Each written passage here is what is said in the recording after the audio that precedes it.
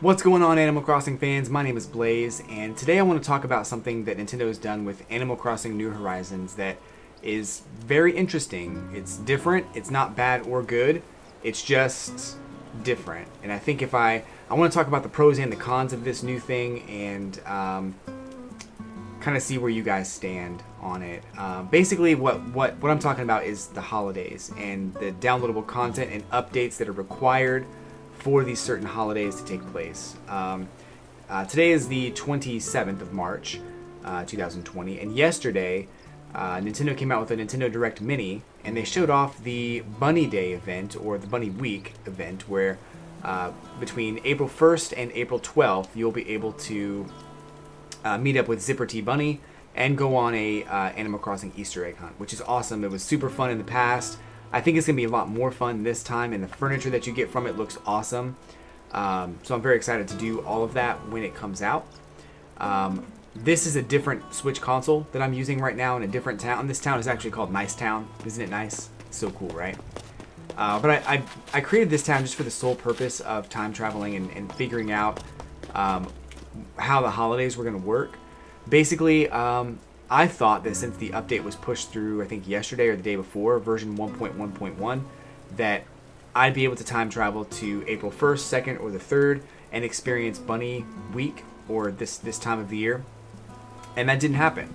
I still can't experience any holidays. I even traveled to, of course, I knew this was going to happen, but I traveled to Halloween and I traveled to Earth Day to see if there was anything different going on in the town, and there's not.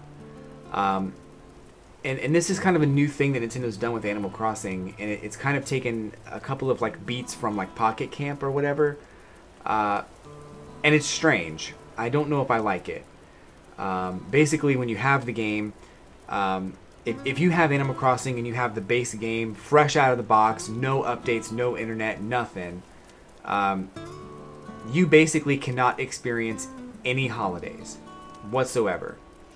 And that's not normally a big deal because, I mean, let's face it, everybody has internet, but it does pose some problems for much, much later on. So, right now, I mean, we know the current state of the world's kind of crazy right now. There's a lot of stuff going on with this virus going around and all kinds of stuff. The next crisis might be something on a much more grand scale. I mean, I'm not saying that anyone's going to attack the internet and take the internet down, but what if something happens where the internet no longer exists? I mean, that's probably not possible anytime soon, but you know, it could happen. But what is realistic is that, you know, 20 years from now, Animal Crossing for the Switch, Animal Crossing New Horizons will be on a console, the Switch, that will not have any internet connectivity because those servers have been shut down. If you look at the past of the Wii U and the Wii, those consoles had internet connectivity, but today they do not. So if you look at a game like City Folk, if City Folk was made the same way that Animal Crossing New Horizons has been made, and you buy City Folk today, put it in your Wii and try to play it, you can enjoy the game every day, but there will be no holidays because you won't have any of the updates required for those holidays to exist. And no way to get them either. So that's the concern that I have. Now, I don't know if when you get the update that it actually updates your cartridge. I'm sure that if you can download the game from the Nintendo eShop, then obviously you have internet, so you're going to be able to get the updates. It's not necessarily a big deal because the internet's been around for a while. It's a staple in everybody's house. You know, 50 years ago, everyone had a TV, and that was the big thing. You get a TV. But today, now, everybody has internet. Like, that's just how it is. So it's not really that big of a deal.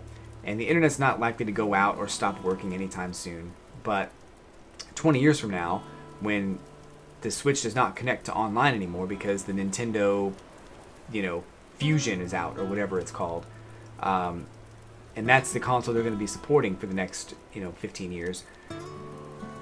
Anybody who buys Animal Crossing as a classic retro game or whatever will not be able to get any of the holidays. Now, I think what's going to happen is that Nintendo is most likely going to release an update to this game probably a year down the line. It's my prediction, either 6 months to a year down the line, where they add a bunch of new stuff, like maybe the police station, Maybe they add Celeste Observatory if that's not already in the game. I haven't been there. No spoilers, please. Maybe they add a whole bunch of new stuff that really isn't in the game right now.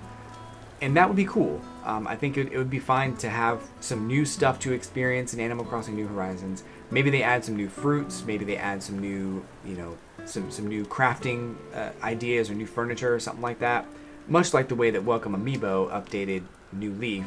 Probably, I think it was around, was it 6 months or a year later? I can't remember when it came out. But the Welcome Amiibo update was awesome and added a bunch of new stuff. And I'm certain that if they come out with any update like that, it's going to include all of the holidays so that you won't have to worry about that stuff. I think what they want to do right now is kind of stagger those holidays so that you don't just time travel to those holidays, experience it, and time travel to the next holiday and all that stuff.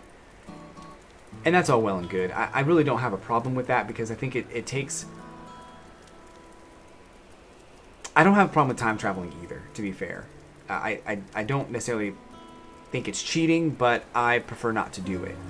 I think things like item duplication are definitely cheating, and there's kind of a gray area there with time travel. But when you time travel, you as a player, if you're time traveling, you don't have any advantage that I don't have. You just do everything quicker. If I prefer to play the game without time traveling, that means that I can still do everything that you're doing. It's just going to take me longer, and that's why I don't really have a problem with it. I prefer not to play with people who have time traveled, but even then, it's not that big of a deal. So, so overall, I don't think that time traveling is a big deal. And I think what Nintendo's done is they've made it so that people who do time travel don't all of a sudden have access to all of these events. They can't write guides on them. They can't put this information out there before it's even available to anybody else. It's basically just, you experience a Cherry Blossom Festival, you experience the holiday, the seasonal things, but not the holidays. And that's pretty much it. But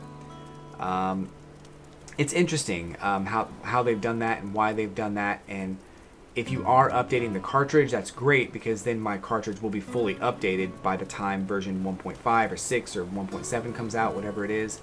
And I can just go ahead and use that one in the future offline and not have to worry about any updates coming through. But I don't know. I really don't know how I feel about it overall. I think it's fine. And maybe my fear of what's going to happen 20 years from now is probably a little bit premature. It's definitely a premature fear to have. I just don't know what's going to happen in the next year or two. I'm sure everything will be fine. And I guess in some cases I'm worried, what if the next virus comes along and then, it makes it so that Nintendo can't meet their deadline to push this update through. Those are also things that are concerning, but I don't think it's going to be something that we have to worry about. I don't think that there is going to be a next virus necessarily, but, it is a fear. So I'm hoping that it doesn't have any ramifications to the game, in the future. But I think what is cool about it, though, I think what is awesome is that Nintendo will have the ability to put in events that are not yearly. So, for example, when you saw the E3 demo, Tom Nook came online and he said some things in his little intro when he started the game that he would not have normally said. That's an example of an update that could be pushed to your console that's not necessarily a holiday or anything that happens on a yearly basis. So, during the time of E3, which sadly E3 was canceled this year, but during that time, Tom Nook could come on and say, we're celebrating gaming and gaming history this week. Here's an NES console or something along those lines. Here's a Virtual Boy. Just to kind of give you some classic, Nintendo nostalgia. Not saying that it'll have a playable game on it, but that'd be cool too. I just think that the updates in general are a good idea, but I guess I'm probably definitely prematurely afraid of it. And I'm trying to argue both sides with myself. So if you see me going back and forth, it's not because I don't have a solid opinion. It's I really don't have an opinion. I'm just trying to get the information out there and hope that you guys have an opinion. So having said that, what do you guys think? Let me know in the comments below. Do you like the updates? Do you think that they're cool? Do you think that it's something that you're happy with, that you're glad Nintendo did, or do you not like it? Do you think that Nintendo should have just put the game 100% together and put it out that way? Let me know what you think in the comments. Hit like and subscribe. I'll be back with more Animal Crossing content coming up real soon, so definitely check out the channel. And check me out on Twitch for live Animal Crossing gameplay. Twitch.tv/L3LAYZE. And I'll catch you guys on the flippity flip.